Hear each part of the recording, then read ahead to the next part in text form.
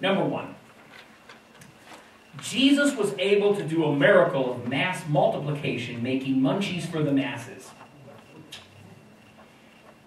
Say that real fast, man. Jesus was able to do a miracle of mass multiplication, making munchies for the masses. See, I can't even say that really fast. But basically what had happened is Jesus is about to feed this big group of people, and the opening video that we watched this morning, the young lady that brought the clothes to give to those orphans, there's a similar story to that. God does these miracles that are very... I'll tell you, all the miracles in the New Testament, the ones that Jesus does, are very natural. And they deal with some interesting stuff.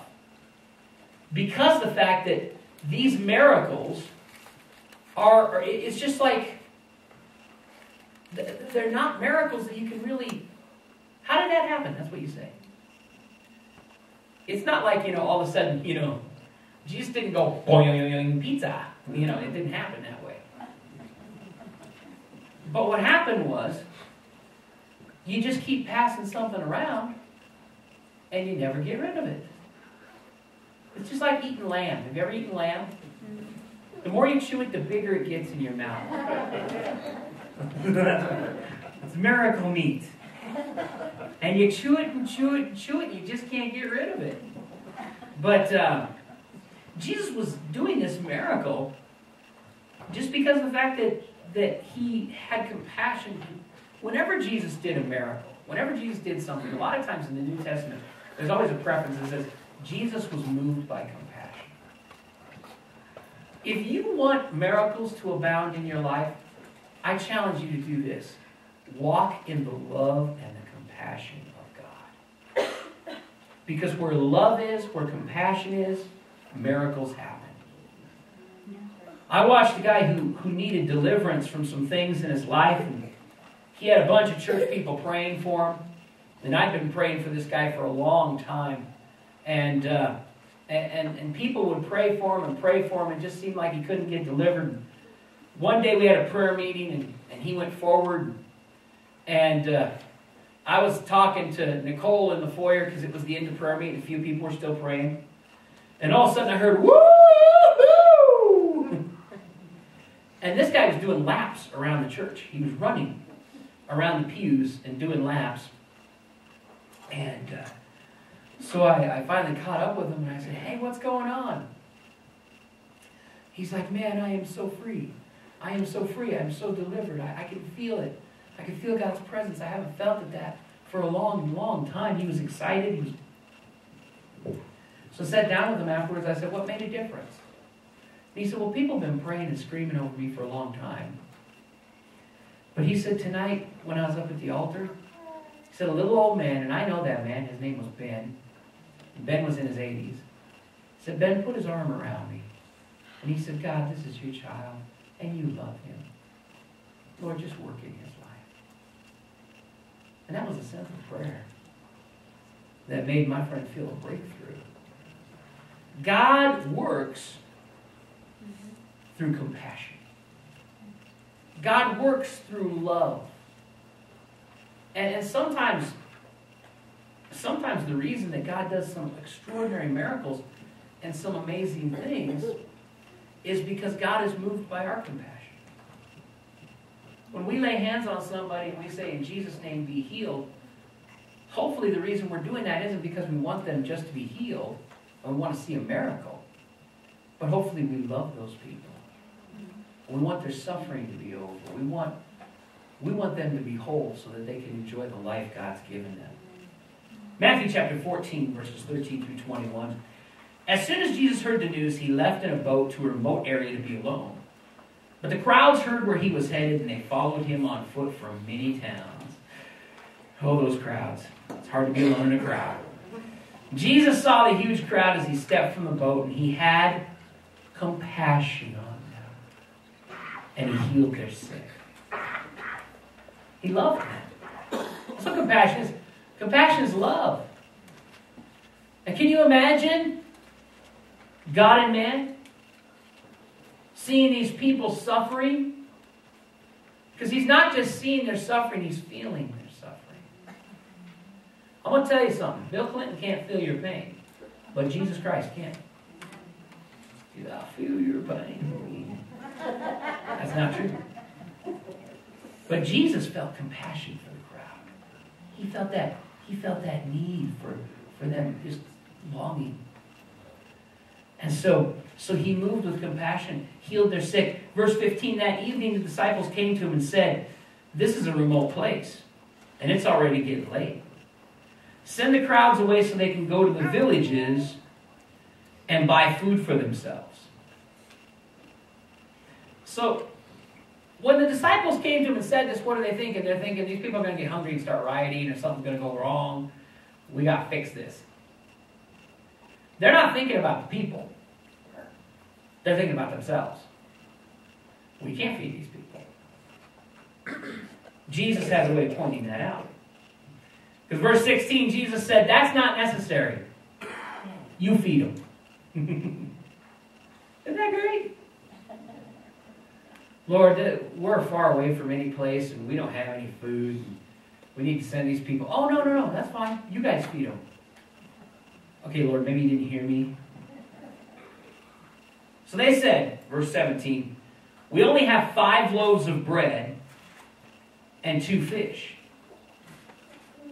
We'll bring them here, he said. Then he told the people to sit down on the grass.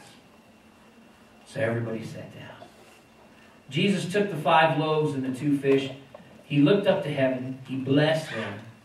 Then breaking the loaves into pieces, he gave the bread to the disciples who distributed it to the people. Now, I don't know how that worked.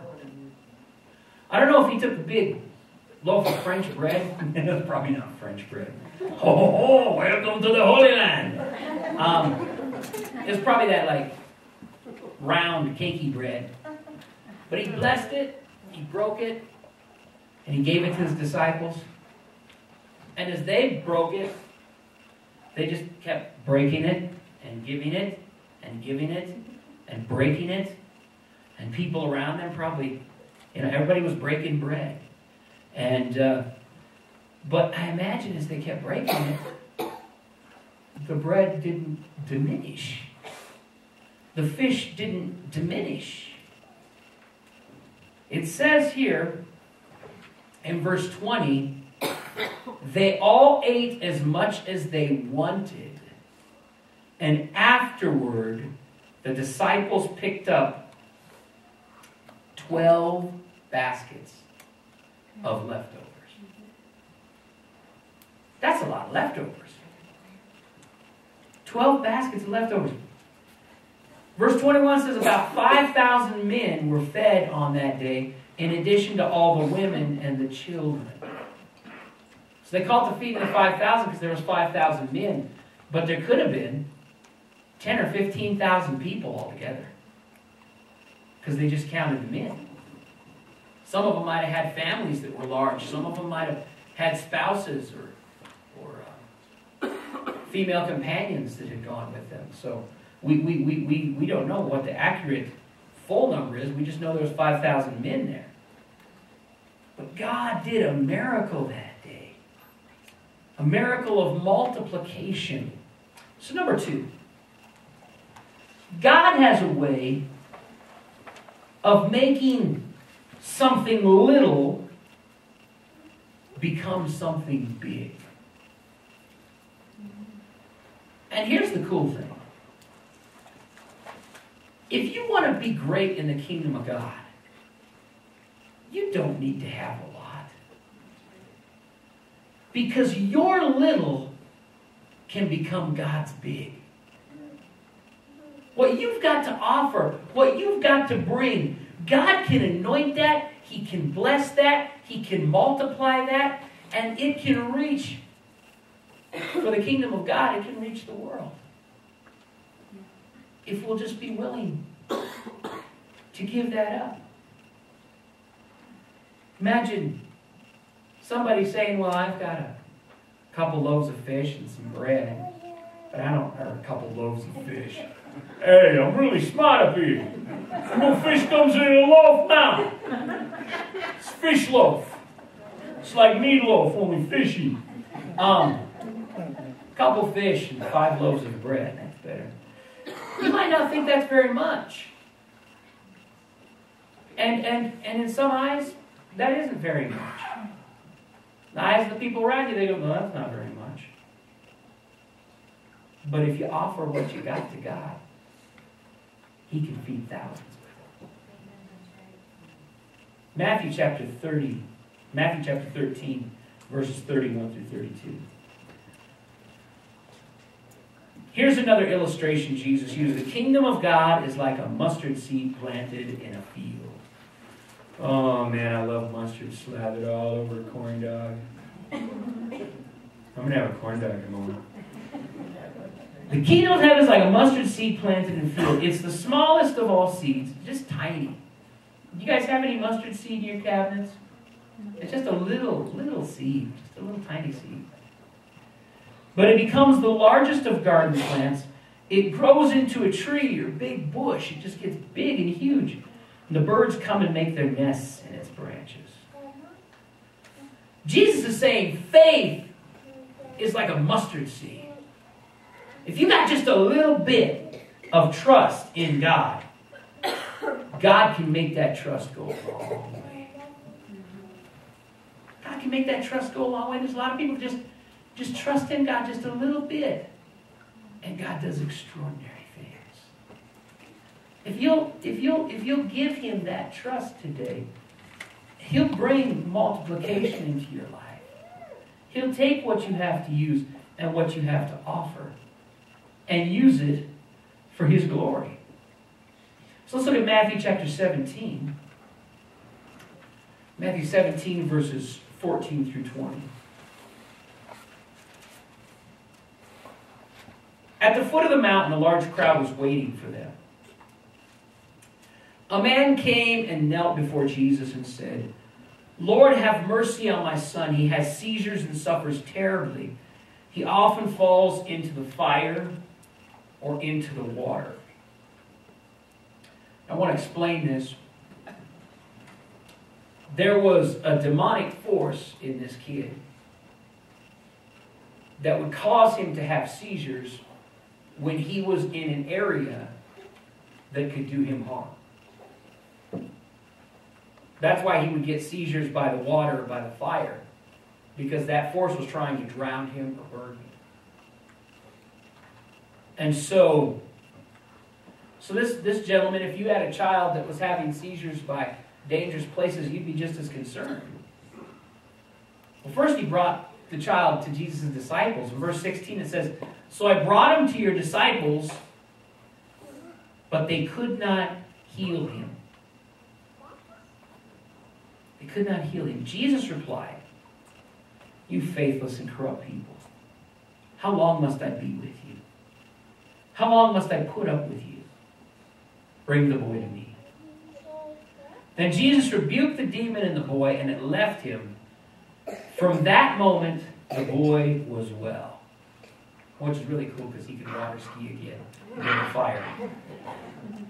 Afterward, the disciples asked Jesus privately, Hey, Lord, why couldn't we cast out that demon? You don't have enough faith, Jesus said. I tell you the truth, if you have faith even as small as a mustard seed, you could say to this mountain, move from here to there, and it would move. Nothing would be impossible. Here's the disconnect. And I believe this is something that we all struggle with. A lot of us believe that God can work through other people. And a lot of us believe that Jesus can do anything. That's great. But not all of us believe that God can do extraordinary things through us. And a lot of times, instead of manifesting faith, we manifest excuses.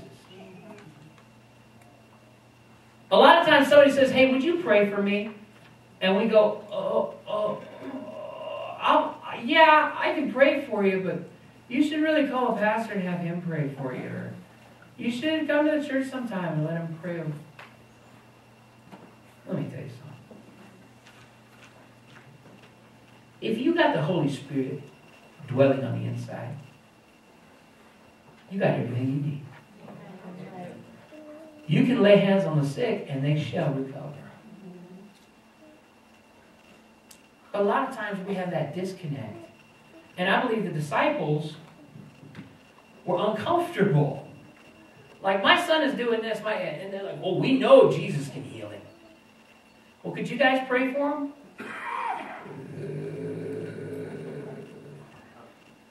Okay.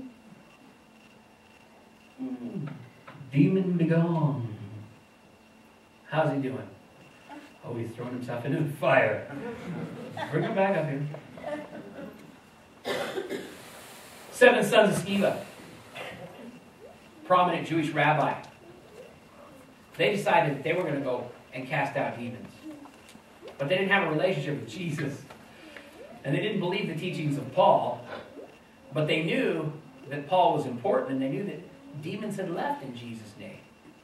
So they gathered around a demoniac, and they said, in the name of Jesus whom Paul preaches, we bind you and cast you out. The demon looked up at them and said, Jesus I know, and Paul I know, but who are you? And then he ripped all their clothes off. And they ran out of the house. I don't know if they were in their underwear or if it was worse than that. But let me tell you something, it was humiliating. See, we need to have faith. We need to have faith that God can work through us.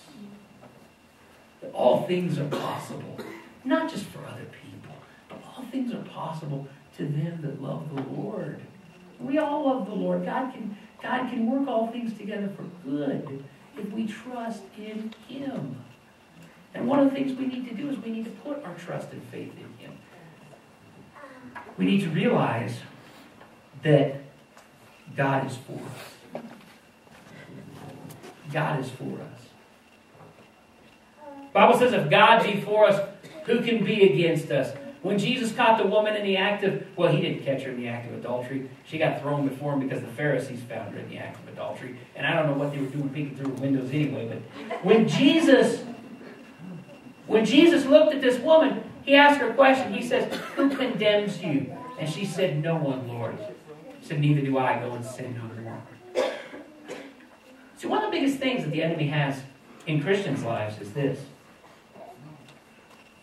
He tells us all the time, you can't do that. And he uses our failures and brings them to our attention as excuses. Let me tell you what day somebody in your life is going to need prayer. It's going to be on a day that you're doing rotten. You're going to mess up. You might fall into temptation, and you might be having a really bad day, and you might go, oh God, I feel so far away from you, I really need you. And somebody's going to walk up and go, hey, could you pray for me? And right now there's a war in your mind because you're going, the enemy's going, you can't pray for that person. You know what you did this morning? Do you know how you treated your husband? Do you know what you said to your kids? You're a sinner. He does that. And we start going, well, and people look at us and wonder, going, hey, wait a minute, this person's really bold, usually. And now they're stammering and stuttering when I ask them to pray. What we have to do is we have to walk in the victory. We have to have enough faith to trust that Jesus took care of our sins 2,000 years ago on the cross. And that we can walk in faith. And we can lay hands on the sick and they shall recover. Let me tell you something. God uses me once in a while to do things that are pretty cool. But not because of who I am. In spite of who I am. God will use you too. In spite of who you are. If you go back through history and you look at some of the people that God used in incredible ways, and you study their personal lives, you'll find out that some of them were incredibly flawed. Some of them had struggles, and the enemy used those struggles against them. But we're more than overcomers through Christ Jesus. And we don't have to be laid low in the area of faith. We can trust in God, and God will show up. We can say, mountain be moved, and that mountain will move. So number 3. If you want God to do the extraordinary in your life, you only have to release your faith and give up your lunch. I didn't say lose your lunch. You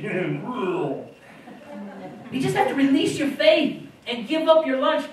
Sometimes, one of the biggest struggles, and I'm going to say this just bold-faced and out there, because one of the biggest struggles that we deal with in Christianity is insecurity.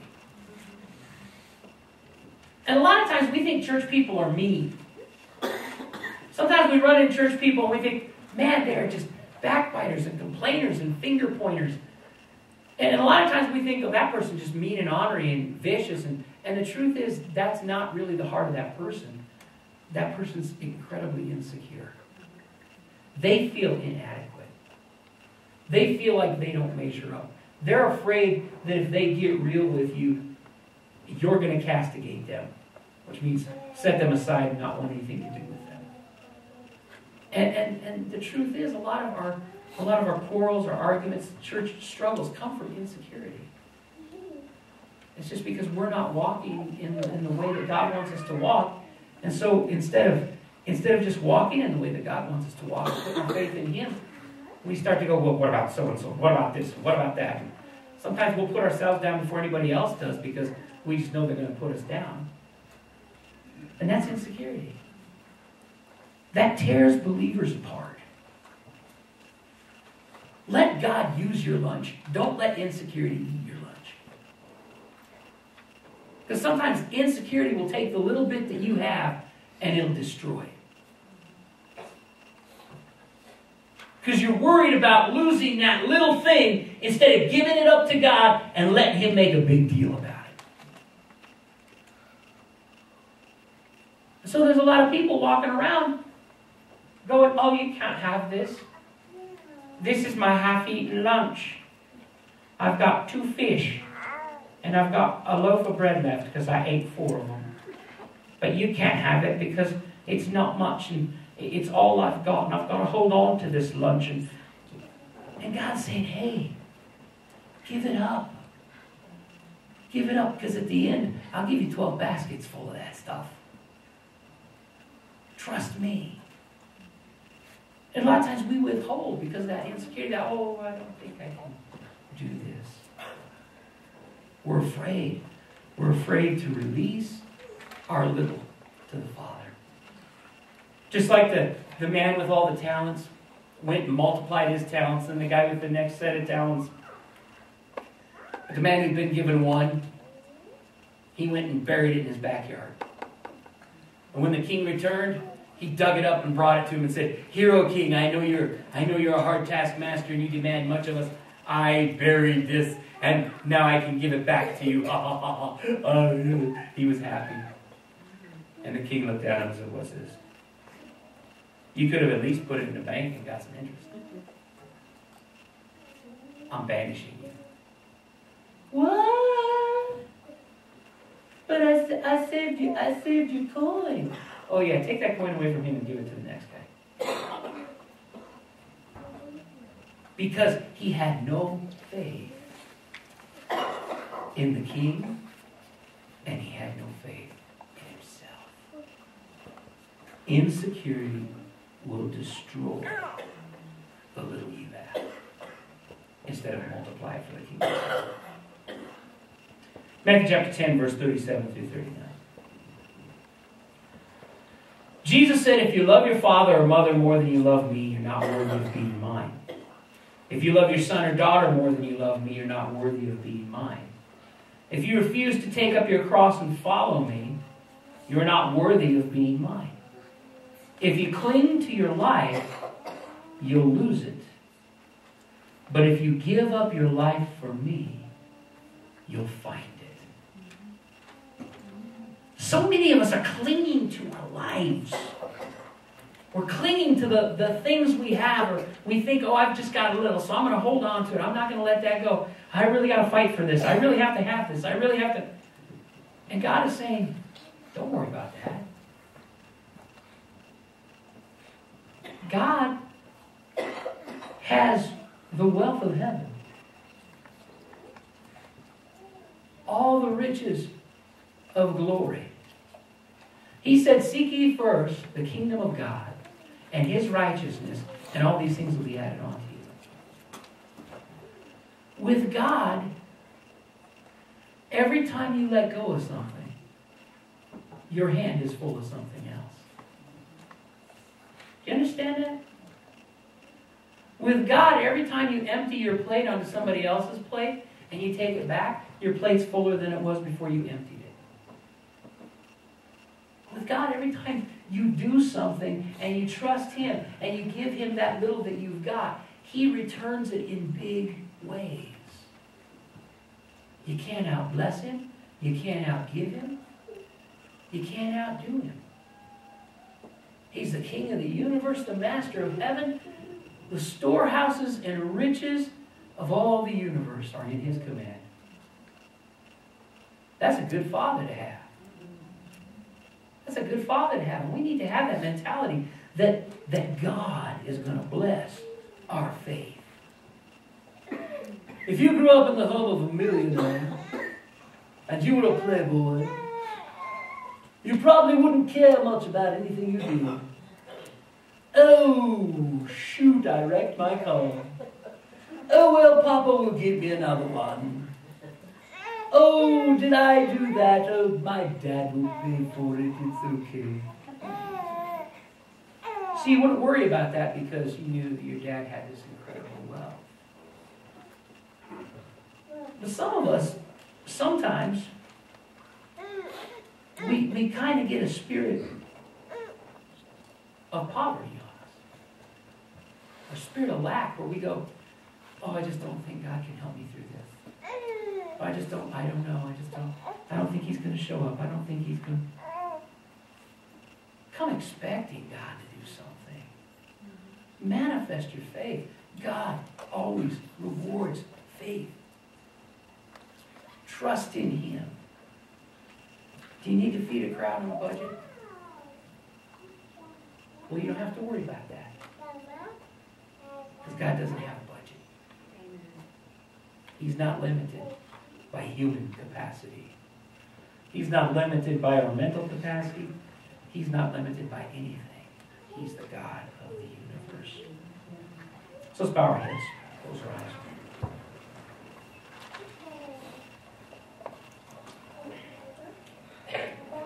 This morning I got two questions to ask you real quick, and I'm not going to embarrass anybody. I just want to pray with you. But you know, God wants to do great things in your life. Listen, right now, I want to speak to a couple people thinking in their minds right now that the best is come and gone. I believe this is what the Lord is saying to you. Stop that. The best is yet to come. Your life isn't over. It's not going to be robbed. Don't allow disease to come in and rob you. Don't allow the enemy to come in and steal the happiness that could be in your mind if you just trust in God. Just like Jesus turned the water into wine and it was taken to the master of ceremonies, he was amazed that that was the best wine they'd served. God has something for you. God's not done with you.